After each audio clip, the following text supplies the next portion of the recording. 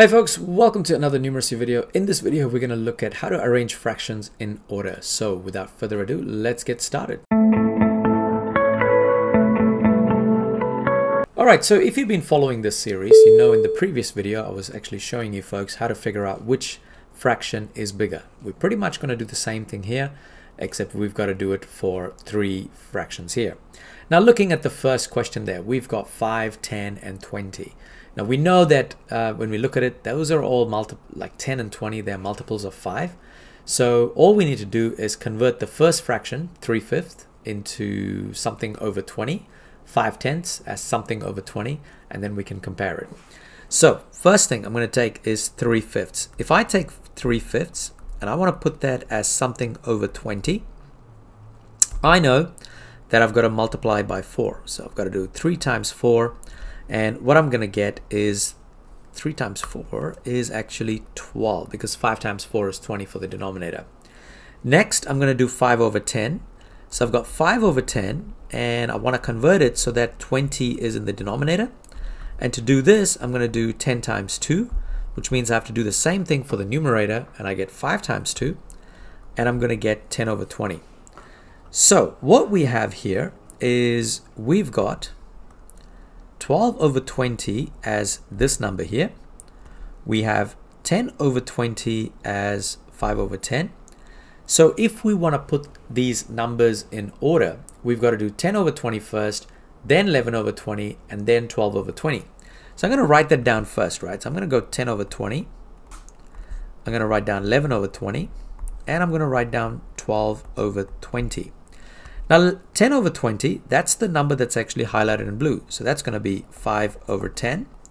11 over 20 stays as is. And then 12 over 20 is the same number as 3/5.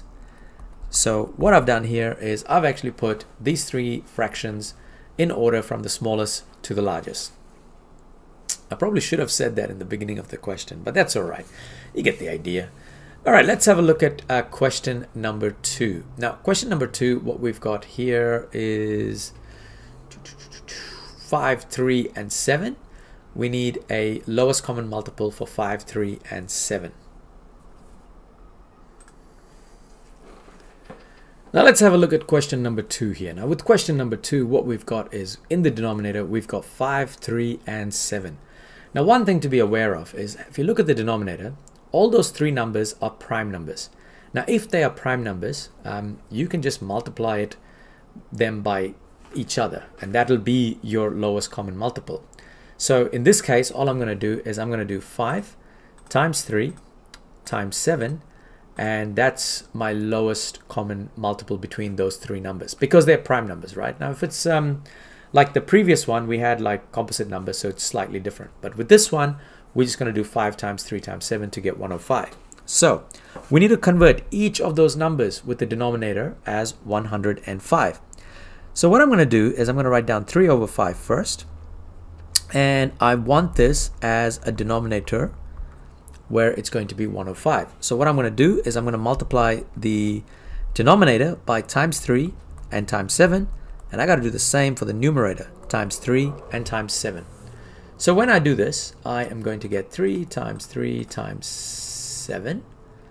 That is 63. That's going to be in the numerator for the first one. Then I've got to do that for the 2/3. So 2/3 equals 105.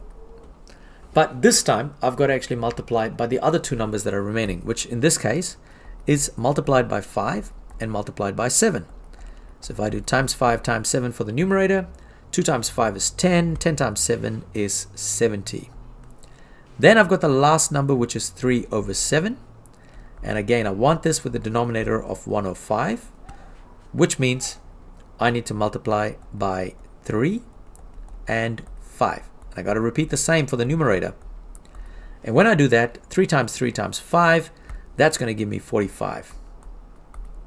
So if I was to put this in order, I am going to have number 1, no, that's not number 2, this is going to be number 2, and this is going to be 3. So we've got 2, 3, 1.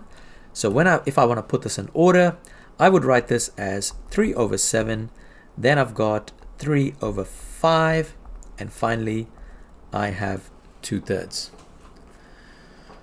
So folks, that is just a really kind of quick couple of examples to show you folks how to arrange fractions in order. Alright folks, that is basically it for this video. As always, don't forget to like this video, share this video, and subscribe to keep up with the latest content. Now, there should be a couple of playlists popping up here and here. Great material for revision, and as always, thank you for watching.